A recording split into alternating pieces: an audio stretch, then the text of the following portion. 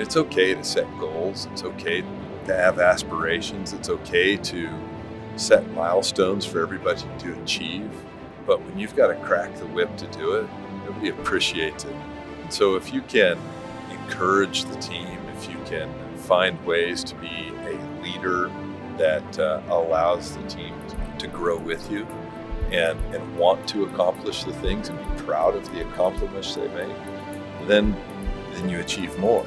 The most valuable tool or machine we have is our crew. It's not the greens mower, it's not the roller, it's because the guy sitting on it, if he's not mentally prepared to give his best, then you're always going to have average.